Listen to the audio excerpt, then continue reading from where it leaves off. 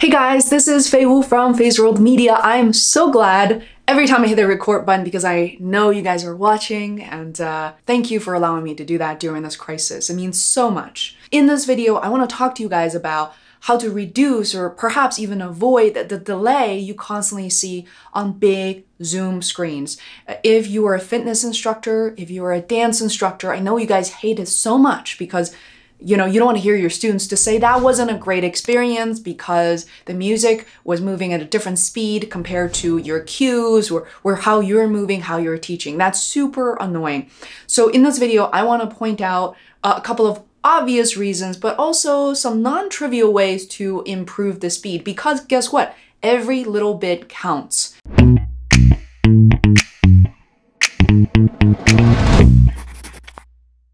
Let's get started. Number one, you need decent internet speed. I cannot emphasize this enough. Zoom requires that if you're a broadcaster, meaning you're the host, you're the instructor, teacher, you need a minimum of 3 Mbps for upload and a minimum of 2, I believe, 2 to 3 for download. In the situation we're in the coronavirus crisis, unfortunately, it means that you're sharing the internet sometimes with your neighbors, and depending on how your internet is set up, it's just safer and wiser to have better internet access. I have the Verizon Fios Gigabyte package, and I got this late last year because I'm also a filmmaker. Honestly, I wasn't gonna go for such a premium package, but it really made a huge difference. Now, considering the situation that we're in, that I'm constantly publishing on YouTube, it really helps hugely. Now, not just your internet is extremely important because you are broadcasting. Now, your students' internet matters too. So it doesn't hurt as you move along with your fitness career online. It is to ask your students to run speedtest.net and to make sure that their internet is reasonable. Now imagine if they're walking outside somewhere, taking a walk, and they try to watch you teach dance or fitness classes on their smartphone. Chances are it might not be the best quality. Really depends. Or it can be pretty good at the beginning and slowly starts to degrade. That could happen. Now let's talk about the second thing besides internet, is that you want to turn off your students' videos. You cannot turn off your video because you're teaching. Now, I know everybody loves to see everyone else. I've joined these Zumba classes with sometimes 40, 50 participants.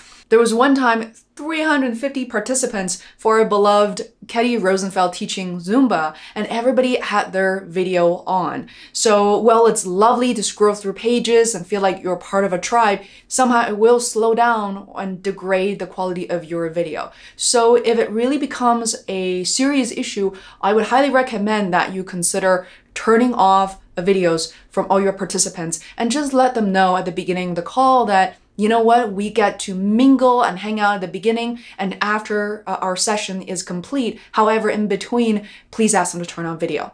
Now, the third thing is chat. Believe it or not, people are chatting away. One thing that for certain fitness classes, if you're teaching something that's very intricate and it's serious, it's actually better for your students not to run back and forth during class, to chat with each other. Even though that's the social life we all want and need right now, it's important to pay attention. Therefore, it's not a bad idea to turn off chat. Now, how do you replace it? What if something happens, people have questions, and for bigger, I know that for some of you bigger gyms, you even have supervisors joining the sessions with these students and participants. What can you do? Well, I noticed some of the instructors try to start their own WhatsApp account. WhatsApp is free to use, and they would just start those groups on WhatsApp. That's not a bad idea. Number 4, this is often overlooked, which is instead of streaming music directly from Spotify, you're streaming as you're teaching, you can actually download that playlist and you're able to basically play music directly from your computer without live streaming music, if that makes sense. So that's it. It's actually a pretty short list. I'm going to recap, basically confirm solid internet access from your end and your students' end. And number 2, turn off videos. This is huge. Turn off the students' videos. Number 3, disable chats. And chat can be disabled under zoom.us under settings. And number 4, which is to download your playlist so that you're not streaming music while you're teaching. If you know anything else that significantly improves the quality of your teaching, your video, please let us know. And I will be all ears. I love this forum to allow us to learn from each other. It's really a two-way street. Hey, Faye back here. I'm doing some post-production and editing because, as you know, the things with live streaming, in particular with Zoom, is changing at the speed of light. So a couple of things I want to add to this list, which is if you're still experiencing sync issues between your music, your movements versus what the students are seeing, then I recommend that you consider, instead of just teaching with your laptop, but to also use a mobile device, logging in as if you were a participant, then you can actually hear the music exactly as your students are experiencing it.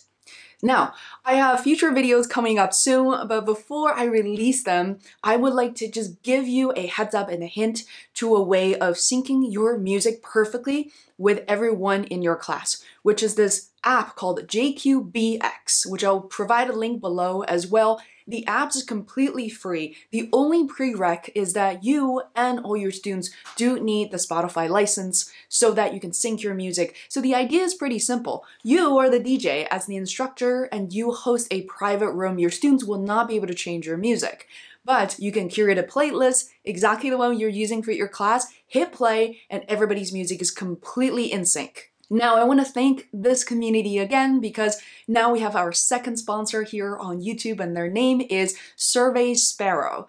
They are a survey company based in California and they reached out to me for me to talk about the importance of survey and customer engagement because as a live streamer, as an instructor, turns out your students are your customers. Just because the chat is open sometimes while you're teaching doesn't mean that they can give you the fuller feedback. Also, I have a series of courses coming up to teach people like yourself how to market to your students, how to brand yourself, position yourself beyond an online streamer, a teacher who may be teaching for free, but you have other products and services that can be part of your brand as well. So surveying your customers now before they're gone is very important. Survey Sparrow is a leading product in the industry. They have so many templates you can use right away. Yes, they have the business and enterprise versions, but they also have a very affordable version for independent creators like you, like me, so definitely check it out. I'll include a link below. So that's it. Thank you so much for watching. Please share this video with other instructors, people in need, and invite them into our Facebook group, which is called Dance Livestream and Videos. You're able to search for that, or I'll include a convenient link below in the description. Last but not least, please consider checking out our Patreon page. It means so much for you to make that contribution, no matter how small, $3, $9, $20 a month. Thank you so much in advance. It really helps creative entrepreneurs like myself. And before you leave, hit the subscribe button, the bell button, and I'll see you in the next video. Mwah.